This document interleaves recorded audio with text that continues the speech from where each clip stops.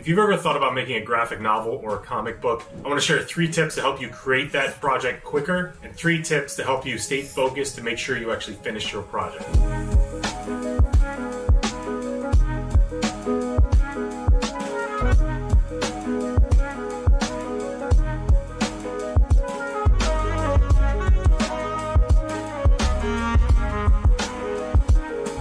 I recently finished this 430-page graphic novel called The Night My Bed Turned Into a Submarine. It took me 3 years to write and draw. I definitely could have finished this in a year to a year and a half if I know what I know now. I could sit here and tell you all the mistakes I made, but that would be a 5-hour video. So I've compressed everything down into 3 tips to help you finish your book quicker and 3 tips to help you actually finish your book. Tip number 1 is to clarify your story. And the way I clarify my story is I work backwards. Today you're starting off with just the desire to create a graphic novel. I want you to envision this. Your graphic novel is done. You walk into a bookstore and you see it on the shelf. You see 2 kids pull the book off the shelf. Now follow those kids to the cash register. They're about to check out and pay a certain amount of money for your book. What did you put in that book to make it worth buying? When those kids walk out of the door, what do you hope they feel when they go home and read your book? That feeling is what I want you to start writing your book with. That feeling is going to clarify your story and clarify who you are writing your story for. When I first started this story, my son took the first few pages to his kindergarten class without my permission. They were just rough sketches and a made-up story that didn't even make any sense. The teacher emailed me back saying, "Luke brought your story to class. It's pretty cool, but it was really hard to follow." Those words hit me pretty hard. I knew when I went to make this full book, it had to be absolutely clear what was happening in the story and who this story is for. I didn't want any of the feedback after this book was done or it was on shelves to come back saying people didn't understand what was going on. So really, clarity was my number 1 goal, and I hope it can be yours too before you even start your project. Tip number 2, keep the amount of pages in your book in check. In other words, maybe don't make a 430-page graphic novel on the first attempt. Just don't aim for anything over 200 pages. The inspiration for this graphic novel came from Amulet. And when I first saw Amulet, I looked at this book and I thought to myself, I will never be able to write and draw 200 pages. So I dove in. I wasn't sure if my story was working, so I kept writing, and all of a sudden I had a full movie script, and that alone was, I don't know, a couple hundred pages. So I knew I would have to go through here, and if I turned this entire thing into a graphic novel, this would be an 800-page book. So I even weeded this down. But what I recommend is aim for 200 pages or less. If this is your first graphic novel, it's probably just a good practice to keep it at 200 pages or less regardless. Don't do what I did. It cost me 3 years. Short stories can still be a hit, so aim for under 200 pages. Tip number 3, make sure your story works.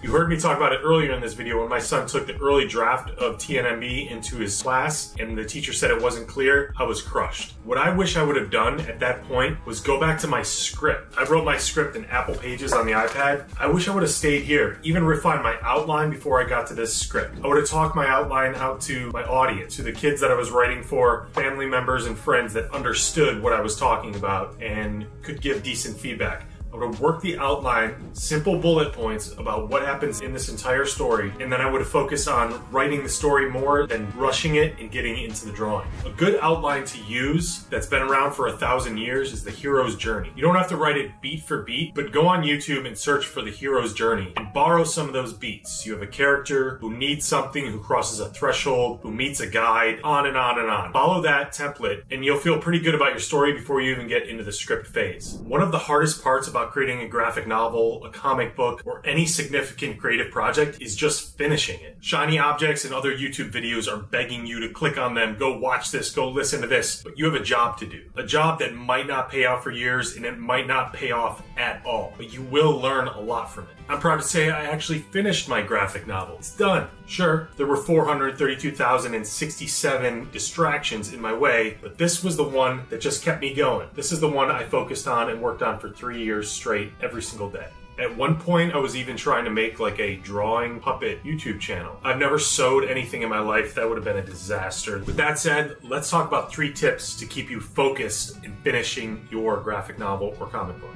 Tip number 1, the Jerry Seinfeld technique of writing. If I had to pick one thing to tell anybody I ever talked to about how to get something done, this is the method that I use. Sit down every day and create for 45 minutes. Whatever it is, you have a 45-minute block to sit down in your chair and do that thing. Every day you do it, you earn a red X. Your goal is to earn a red X for 30 days straight or more without breaking the chain. Earn those X's. When you earn those X's, you develop your skills and you finish projects without worrying about finishing projects. You get much better, much quicker. Tip 2, trick your brain. Right now, your brain is watching YouTube. It does not want to go and do anything, create anything. The task of creating a graphic novel seems so huge. It's so monstrous that you won't even start on that project. The way you do this, the way you get started, is to tell your brain you are only allowed to do something for 15 minutes. It's just a little reverse psychology. If you want to get a kid to eat something at dinner, tell them they can't eat broccoli, and all of a sudden they're interested in that thing. Say, you can only eat one piece of broccoli tonight, and they'll do it. Your brain is the same way. If you tell your brain you can only do something for 15 to 45 minutes, just that act of getting started gets the brain relaxed a little bit. Now you're into it. You're 30 minutes in. By the time 45 minutes comes and you have to stop, your brain doesn't want to stop. It wants to keep going. And actually, it's sort of hooked on that thing you're doing. So the next day, it's going to want to do that thing again. You're going to create a habit and a healthy addiction to continue working and building up your project. Tip 3, aim past the finish line. When I started this graphic novel, all I thought about was the day that it was going to be done. It would be a total relief. But I also know that once you get close to the finish line, you let up a little bit. You slow down, you start to take days off, you get a little bit lazy because you know the finish line is coming and it's just going to take care of itself. But what I like to do is shift the finish line 10 yards, 20 yards past that initial target. When you are aiming for the finish line, you go right through the ending without thinking about it. So by the time you start getting lazy and taking days off, you're already done with the whole project. And those last few days are just finishing touches. So that's 6 tips that will save you a ton of time. It'll probably save you a year. I know it would have saved me a year if I knew that when I started this book. Quick recap. Tip 1, clarify your story by working backwards. Think about somebody reading your book after it's done and the feeling you want them to have. Now when you go back to write and draw your book, think about that feeling and that reader throughout the entire process. 2, keep your page count in check. 3, make sure your story works. And the 3 tips to help you stay focused and actually finish your project, the Jerry Seinfeld technique of writing. Trick your brain and aim past the finish line so you don't get lazy and let up before you finish the book. Speaking of finish, I am finished here. Thank you very much for watching. Good luck in making your graphic novel or comic book, and I will see you again soon.